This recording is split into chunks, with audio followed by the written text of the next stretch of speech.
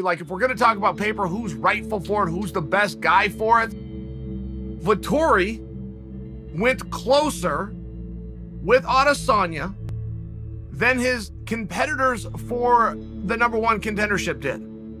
Closer than Whitaker, closer than Gastelum. Gastelum had a much more exciting fight, to the point that it won fight of the year, not just fight of the night. It won fight of the night, fight of the whole year.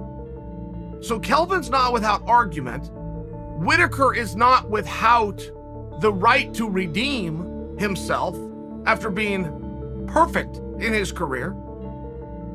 Vettori is not wrong to come out with the argument that I've won 2 main events now, stopping guys on very short notice that I wasn't even prepared for. Oh, and by the way, I already beat you, at least according to one judge. From the brink respawns, I bring unrest when the seas have calmed. I am legend, I am fool, I am one of many, I am under no rule. I am peasant, I am loon, I'm disparaged, I'm consumed, I'm most certainly confused. Am I seeing something real or is it smoke? Am I on the ground or am I hung without a rope? And is this fantasy or from the dream have I awoke? Am I steady on the path or am I clinging on to hope?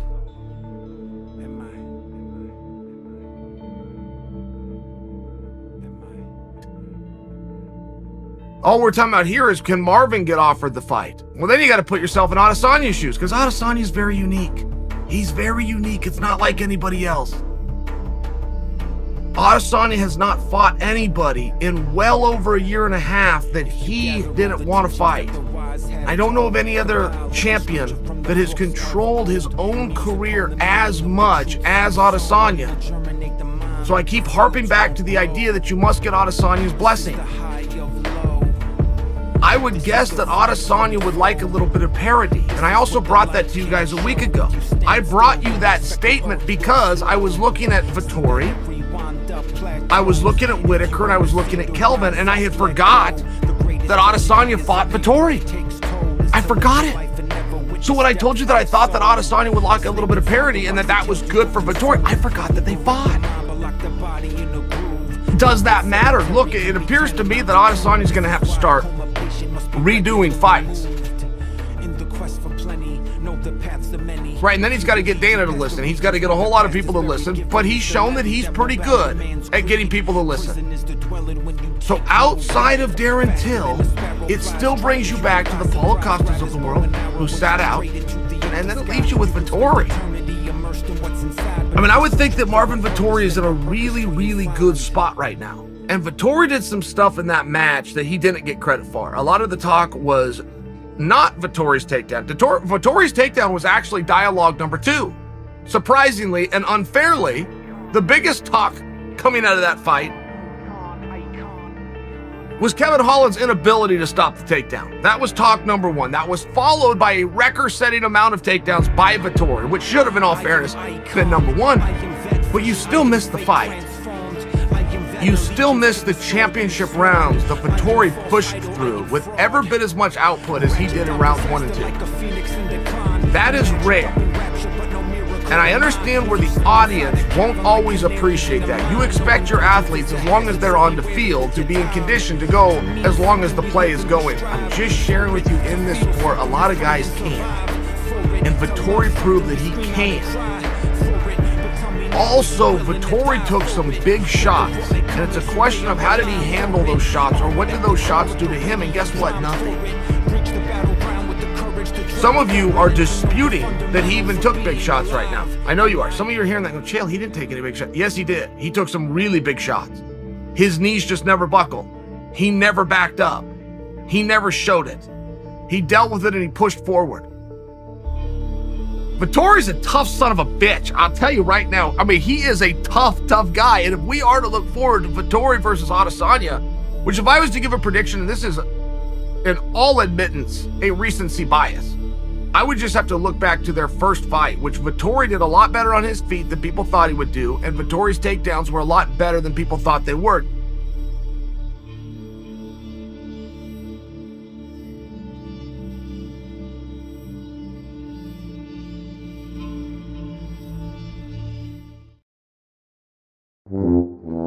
Happy or sad, It's story time with two fucking idiots. No, yeah. You need to be able to. Has there ever been a job that you've had that you haven't just been awesome at it?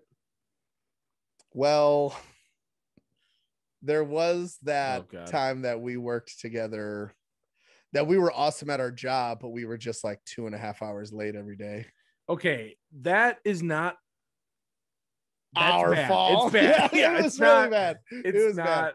But we were Okay, awesome there was at the traffic job when we were there. There was traffic, and I didn't wake up on time. How would you expect me to get there on time? Exactly. Like, oh, there's no traffic at 6:30 when I'm supposed to be driving to work. Yeah. Well, there is at 9:30 when I got out of bed.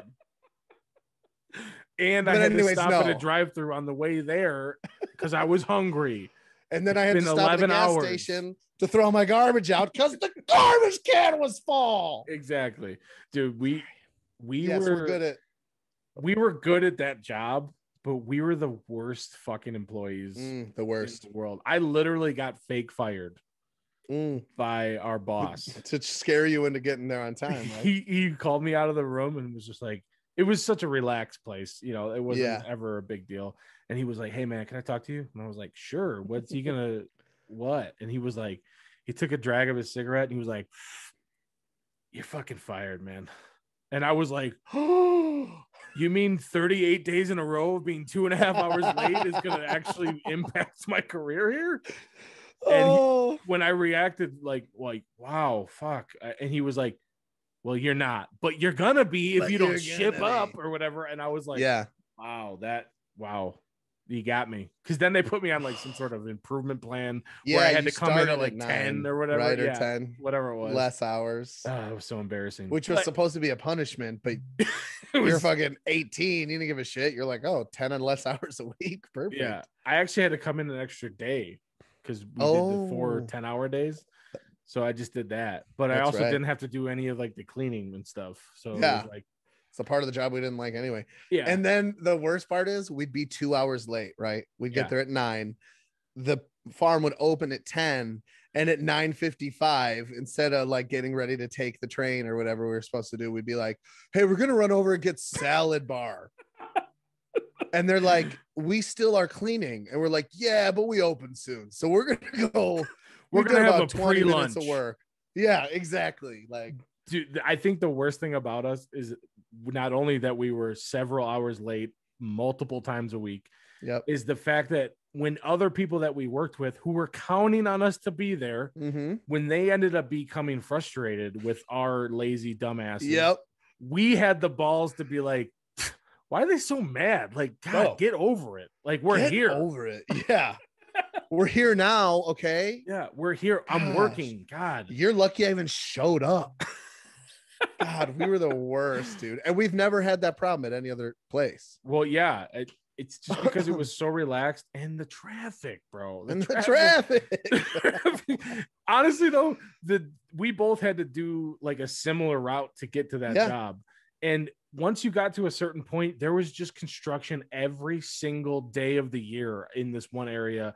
And it was always just like one lane. And then I had like a few flat tires and like just I hit a pothole or two. Like it was just a nightmare. But are you just naming the excuses that weren't real? And then your grandma got punched in the face or something. Yeah. The gorilla broke loose from the zoo. From the zoo. He got him. Rest in peace, Harambe.